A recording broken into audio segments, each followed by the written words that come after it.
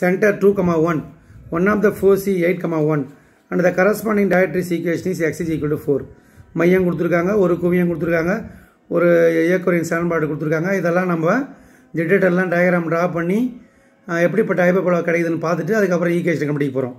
So அப்போ centre one of the foresee of the hyperbola corresponding directrix x is equal to 4.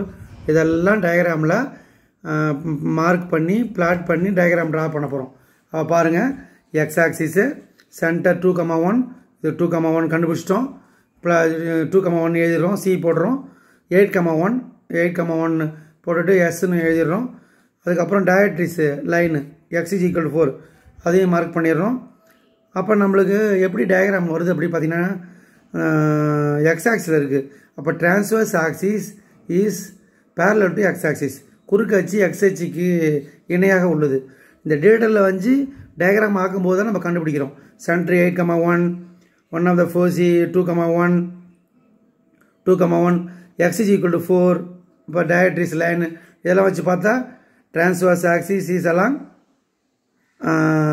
x axis, transverse axis parallel to x axis. Okay, குறுக்கு அச்சு x அச்சுக்கு இணையாக உள்ளதுனால equation அவைபோலா எப்படி இருக்குன்னா s square by a square minus y square b square equal to 1 தான். Centre நாங்கள் கொடுத்துக்கிறதுனால அப்போ x minus 2 whole square by a square y minus 1 whole square b square equal to 1 எழுதிடுறோம். இப்போ a square b square கண்டுபிடிக்கணும். அப்போ நான் a b எப்படி கண்டுபிடிப்பேன்னா சிக்கும் எஸ்ஸுக்கும் உள்ள distance between c and s.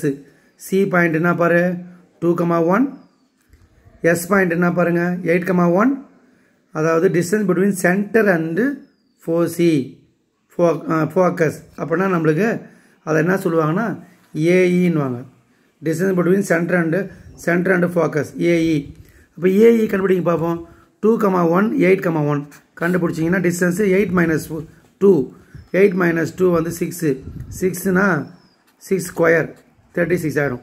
8 minus 2 whole square அப்போ 6 square 36. 1 minus 1 0 square 0 root of 36 AE 6 கிடைக்குது. அப்போ AE 6 இதுங்க டிஸ்டன்ஸ் ஃபார்முலா யூஸ் பண்ணுறேன். அதுக்கப்புறம் distance between C and Z என்னது சினா சென்டர், டைரக்ட்ரிக்ஸ் லைனு. அப்போ சென்டர் அண்டு டைரக்ட்ரிக்ஸ் இது கண்டுபிடிச்சோம்னா இது 2, 1 x is equal to 4. இந்த இடத்துல 4, 1 இருக்கும். 2, 1, 4, 1. அப்போ distance between centre and டைரக்ட்ரிக்ஸ்னா a by e-ன்றதை தெரிஞ்சு வச்சுக்கணும். ஸோ அதுக்கப்புறம் 2, 1 இது 4, 1னா நம்ம அசியூம் பண்ணணும். x is equal to 4னா அந்த லைனில் 2, 1 இது 8, 1னா இது 4, 1. அப்போ 4 minus 2 தான் கிடைக்கும். அப்போ 2 square 4 இங்கே 4, 1 2, 1 1, 1 0 அப்போ 0 ஆகிடும். 0 square 0 ஆகிடும். ரூட் ஆஃப் 4னா 2 ஆகிடும். So a by e equal to 2. Very simple, algebraic தான், சாதாரணமாக எடுத்துக்கங்க. இது ரெண்டுத்தையும் மல்டிப்ளை பண்ணுங்கள். AE into A by E equal to 6 into 2. AE into 6யும் A by E into 2யும் multiply பண்ணுறேன். லெஃப்ட் சைடில் மல்டிப்ளை பண்ணுறேன், ரைட் சைடில் மல்டிப்ளை பண்ணுறேன். E கேன்சல் ஆகிடும். ஸோ அதிலேருந்து A square 12 கிடைக்குது. A square 12 கிடச்சிச்சா. அப்புறம் for finding B square for hyperbola என்ன எடுத்துப்பீங்க? B square equal to A square E square minus 1. So இதை B square equal to A square E square minus A square னு எழுதலாம். So அப்போ B square equal to A square E square AE square னு எழுதலாம். AE பாருங்கள் 6. அப்போ 6 square 36 minus A square நம்ம 12 தெரியும். 12 36 minus 12 24.